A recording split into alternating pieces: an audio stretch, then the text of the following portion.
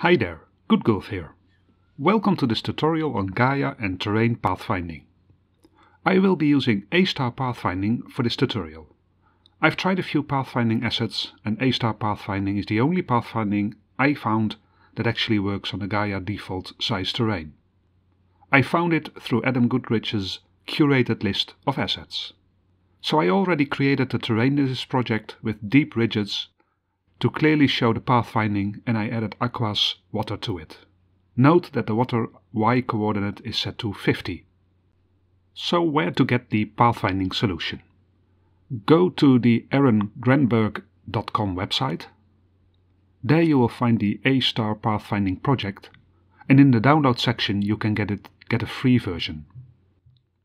The paid version in the asset store has more features. However, the free version is an ideal way to test before you buy. I also imported a character with animation into the project.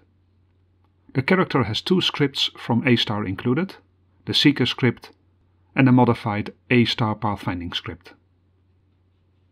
It also contains a character controller and a rigid body component. I also included an animator from the Unity example on NavMesh animation. You can download it from the Unity3D site.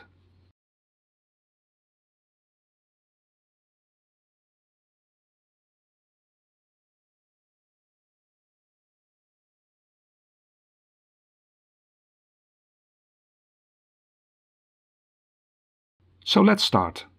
First we need to set the terrain layer to terrain.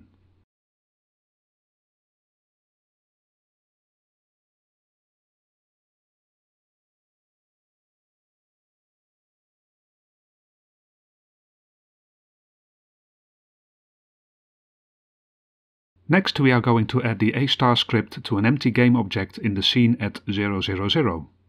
Create the empty game object, add the A-path.cs script to the object. If you get that prompt set JavaScript to no, select the grid graph and update the settings to reflect the terrain.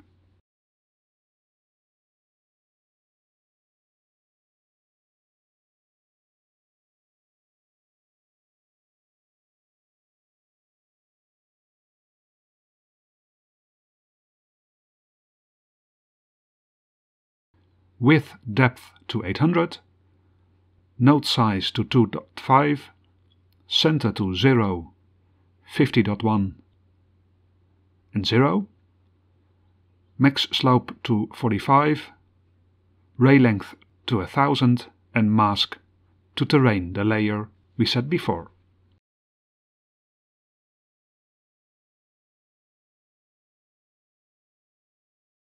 Why is this center Y set to 50.01?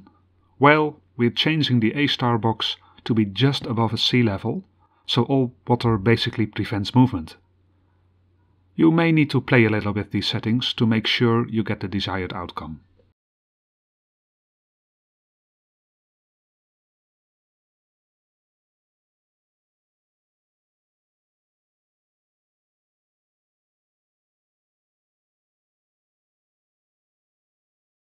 Some of the properties of the A component are limited because of the free version.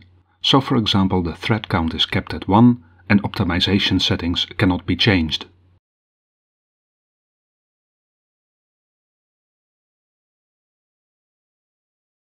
Now hit the scan button.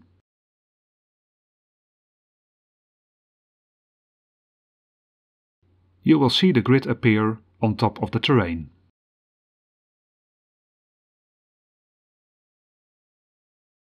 Once you're ready with the graph, save it to a file which can be cached. Hit the Save to File button and store the cache file into the project.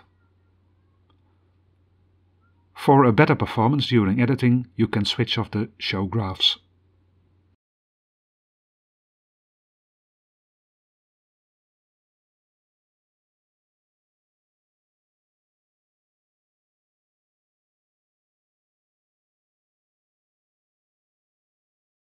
It will take a while before it appears in the project, and then add the cache file to the cache startup and check that box.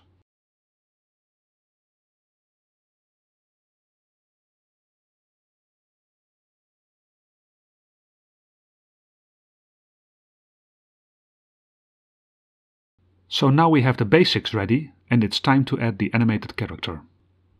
Drop the night prefab in the scene and add a sphere renamed target just around the corner.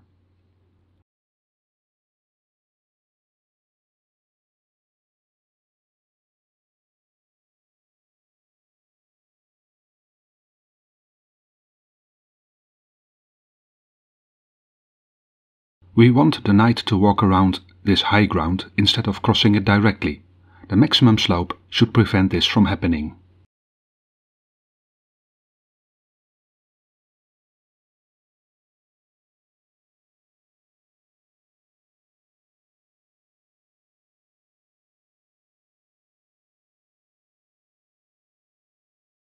I am parenting the main camera to the knight and zoom in so the knight is visible in the scene at all times.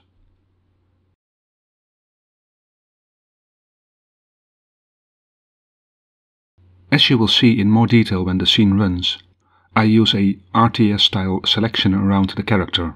It is using a projector with a special shader, and I will add the link to the source by Jeff Zimmer.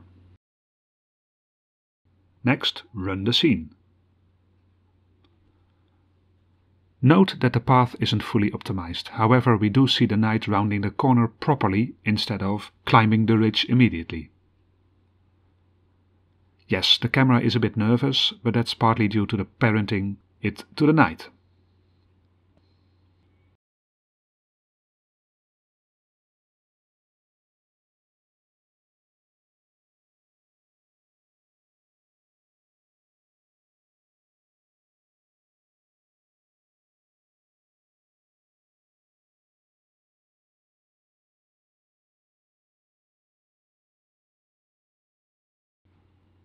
So while we are fast forwarding now, I didn't add Megasplat to this terrain, but I did in my VR project. If you enable tessellation, you will see the character sometimes sink into the terrain to his knees or elbows. I will see if I can do another short tutorial on that, since I've seen some posts in Jason Booth's Megasplat forum which indicates this can be resolved. Also, one of his tutorial scenes does show it's possible. Okay, how does the knight move? If we select the knight, you will see a few scripts added. Seeker from A Pathfinding, AI Dynamic Object, which is actually a copy of A Pathfinding script with some changes for the animation, a character controller and a rigid body. It's the AI Dynamic Object script which is key for this demo. If we take a look at the script, I added a new AI script which is basically the same as the AI path included in the package, with some extensions to support animation. The awake method, where I get the reference to the animator component. The update method, where I call the update animations method. And the update animations method, which is a slightly modified version from the Unity script, which is in the example page I showed earlier. If we look at the animation controller, that again is from the Unity NavMesh example.